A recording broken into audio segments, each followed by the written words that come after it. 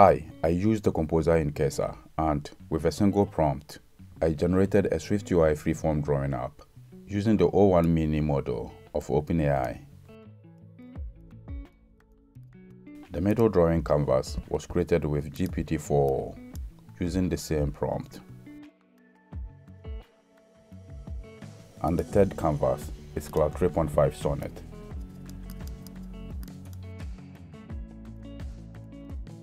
So all the three models, the o1-mini model, gpt-4o, and Claude 3.5 Sonnet.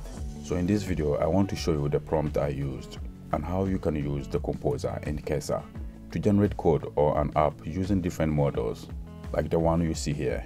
These are all working drawing apps, but they are not perfect. For example, with the o1 model, most of the tools are not working. But once you have this UI as a starting point, you can go ahead and edit the code yourself and modify it to do what you want it to do. I have uploaded all the three projects to GitHub. You can download them from here and try them yourself. I will add a link to the description of the video.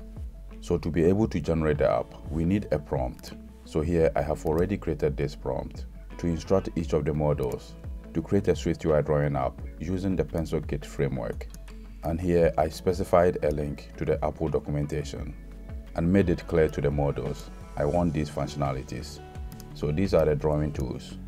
Over here we have the pencil tool, the pen tool, monoline, and the rest.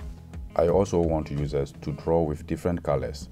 So here I added a color picker. Finally, we have correction tools such as undo, redo, eraser, and the ability to remove a drawing.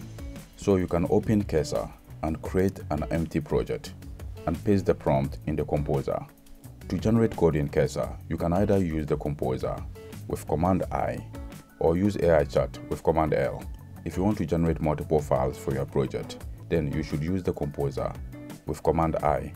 So if I go to the top left, I created an empty folder, SwiftUI Cloud Drawing. So here my intention was to use Claude 3.5 Sonnet to generate the code and pasted the prompt here. Once you launch the composer in Cursor, you can bring the @ symbol and reference files, folders, code, the web, and more. Over here you can see I added the web and pasted the same prompt I showed earlier. So the Claude 3.5 Sonnet model did a great job by generating all these files: drawing app.swift, content view.swift, drawing view model, drawing canvas view, and toolbar view. From the top left, you can see I accepted all the files to add them to the project. Let's scroll down further. Once you generate all the Swift files here, you can set up Cursor to run them with the simulator. However, I find that to be very slow. So what I normally do is to create an empty SwiftUI project in Xcode and copy all these files over and run the app with Xcode instead. So let's open the Claude 3.5 Sonnet project in Xcode. Over here you can see we have the same files as the ones I showed in Cursor. In the Cursor version, you can see here we have drawing app.swift. So that is the entry point of the app. If I go to the Xcode version, I change the project name. So here we have Claude Sonnet drawing app.swift. So once we run the app, we are going to display the content of content view. And content view displays the drawing UIs. So here we have a navigation view. As I told you before, this is not a perfect code. For example, here it is using navigation view instead of navigation stack. So once you have it this way, you can just come in and change everything here yourself.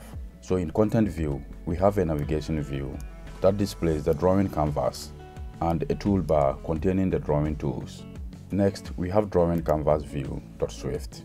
Here we define this property, canvas view, and these two functions, make UI view, and add the drawing tools and also the drawing policy. So for the drawing tools, we are using PK inking tool and with the default set to pen. So here we have different options. So if I put a period here, we can select from all these options. I'll show you where the drawing tools and the color are defined in one of the other files. Next, you can see here the default color is also black. So once you start drawing on the canvas, when the app launches, it uses a black color unless you change it with the color picker. The drawing policy also allows users to draw with the finger, or if you have Apple Pencil, you can draw with Apple Pencil as well. If you set it as any input, It allows users to draw with both the finger and Apple Pencil. If you like, you can also remove it. If I put a period here, we have any input, default and pencil only.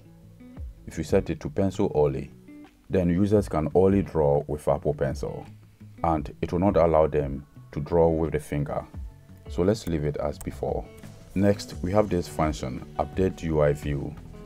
We call this function anytime the user changes the drawing tool, like switching from the drawing tools to any of the correction tools. Next, we have the drawing view model. So here we have these published properties and undo manager that manages undo, redo, and the erasing features. Next, we set up the canvas view using the drawing tools and the drawing policy. Then we have the function update tool that allows the user to switch from one tool to the other. Finally, we have the correction tools, that is undo, redo, a function to allow you to clear the whole canvas. The next function is basically the same as clearing the canvas. So here it didn't add any implementation. Lastly, we have the toolbar view that displays all the drawing tools as buttons. So this is a summary of the code generated with the Claude 3.5 Sonnet model. The code generated by the other models work in the same way. I will go through those versions, but I will not go into detail how they work. So after generating all these files in Cursor using the Claude 3.5 Sonnet model, there was a minor error when I ran the code in Xcode, because over here there was a little mistake. Instead of adding fountain pen, it added fountain. So when I ran the code, there was an error, but that was easy to fix. So let's go ahead and run it again. So you can see here the first tool is selected. We can start drawing and pick any of the other drawing tools as well. All the tools are working, I think, except the ruler tool. But once you have it this way, you can just go ahead and just implement the ruler functionality. So this is all about the code generated by the Claude 3.5 Sonnet model. Let's go back to Cursor again and look at that of GPT-4o. Like the previous model, I pressed Command I to bring the composer in Cursor and added the same prompt. And here nothing changes. If I go to the top left, I created an empty folder, GPT-4o Drawing, and used it to generate the necessary files. So if I scroll down, you can see we have the drawing view. So this is similar to the one generated with Claude 3.5 Sonnet. So the GPT-4o version is quite simple. It used only two Swift files, the drawing view and content view, and put everything together. But everything is similar to Claude 3.5 Sonnet. With the GPT-4o model, I also got an error. After copying the files over to Xcode, I got this error. So I came back to Cursor to give this follow-up prompt. And here it gave an explanation about how to fix the error. So let's open the project in Xcode. You can see here we have the same two files, the content view as I showed you in Cursor, and the main drawing canvas. As you can see here, we have similar function implementation like the Claude 3.5 Sonnet. So let's go ahead and run this. We can now pick any of the drawing tools and start drawing. As I told you before, this is not a perfect UI. So you can come in here and change everything yourself. Lastly, I will show you the version of the o1-mini model. The Swift files generated by the o1-mini model were quite similar to those generated by the Claude 3.5 Sonnet model. So we have the color picker view, content view, drawing canvas view, and this one as the entry point of the app. Then we have the toolbar that arranges the drawing tools in a horizontal scroll view. Lastly, we have the actual drawing tools. If I open the o1-mini project in Xcode and run the app again, you can see here there is a huge gap. But as I told you before, you can just go ahead and modify the UI to suit what you need. I also noticed most of the tools added by the o1-mini model are not working. If you click them, they crash the app. So you can come in here and fix it yourself, or copy the error and fix it in Cursor. So this is how you can build an app in Cursor using different language models like the OpenAI's o1-mini model, GPT-4o, and Claude 3.5 Sonnet. Thanks for watching this video.